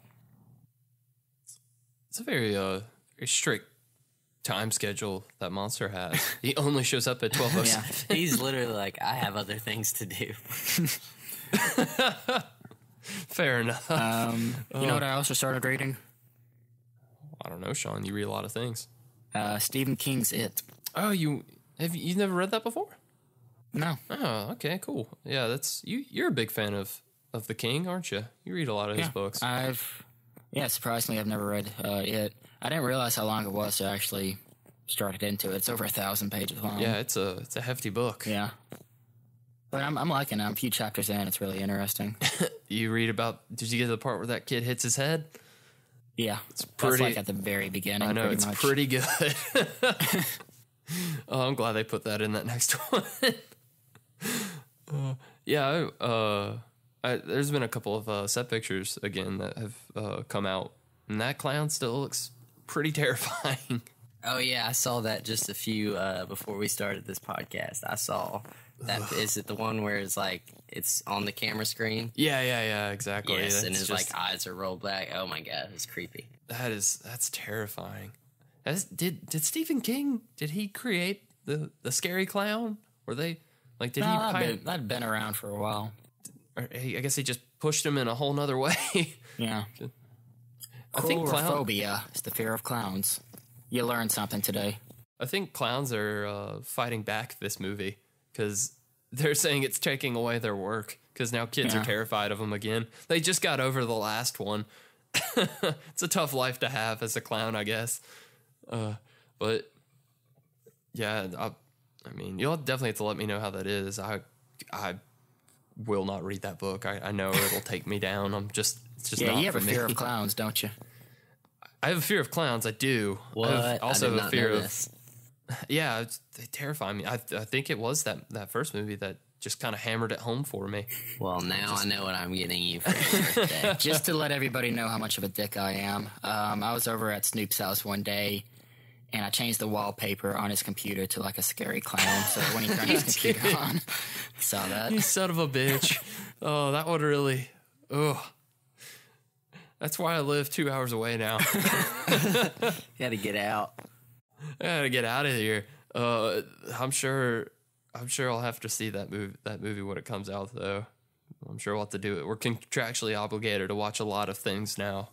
So, but yeah, I haven't really. I've been checking out a couple other things, but I'm gonna actually save them for next episode because I'm not quite finished with them.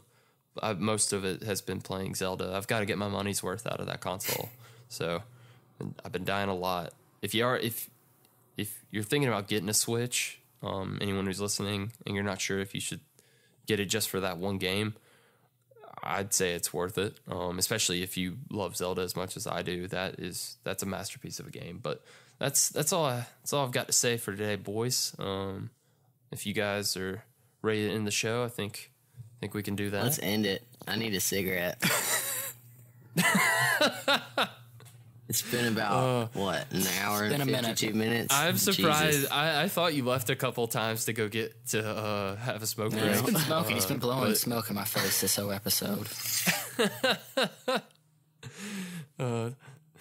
It's real bad for your asthma, but he just doesn't care.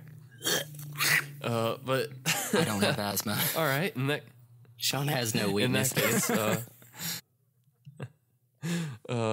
In that Except case, for oh man, what's his guilty pleasure franchise? Oh, he enjoys the Purge. This is only weaknesses. Why Gets him every this time. episode about Fate of the Furious? Every other podcast is probably talking about Fate of the Furious right now. To sum it all up, we don't care. There's a lot of Dom, evil Dom. I told Sean this yesterday.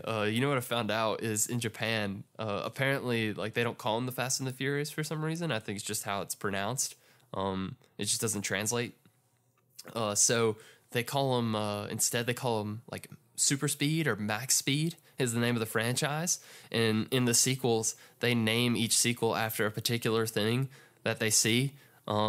So this one is called like Max Speed Ice Break, just because of that one scene from the trailers where they're racing that submarine. And they should have named it like well, that's the thing. I think Sean... Well, no, I think it's a better way. Like, and Sean mentioned this yesterday. I think it's the better way to name them, because that makes keeping up with them a lot easier for me. It's just naming them after a particular set piece. I think the last one was called Sky because they jump out of the skyscraper or whatever. I don't know.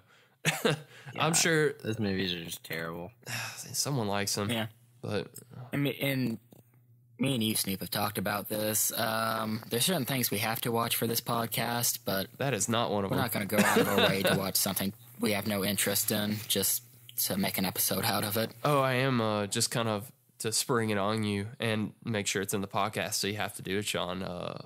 I am going to make you watch Baywatch and review it with me. Oh, no. That sounds like a terrible podcast. I'll definitely... Hey, Snoop, I'll definitely watch it. Wink. Boy, am I looking forward to Baywatch. Wink. You're going to watch it, but if I have to do the Blade Trilogy episode... What? What do you have against Blade? They're good movies. I know. I'm looking forward to it. But anyway, let's end the show. You'll spend a third of that movie saying Dwayne "The Rock" Johnson the whole time. You can't say The Rock. You have to say Dwayne "The Rock" Johnson. I will. So that'll take up a good third of the episode. That's fine with me. But anyway, let's end the show so Dylan can smoke and the listeners can get on with their important lives. So if you guys like this episode and you like our special guest, Dylan, again, thanks, Dylan, for coming on. Absolutely. Thank you for having me. I hope to do more of these in the future. Oh, yeah. Come back anytime, man. We're happy to have you. Like I said, I enjoy your enthusiasm compared to Sean. Wow, you just... You know, I do this every week, Snoop, and you just throwing me under the bus.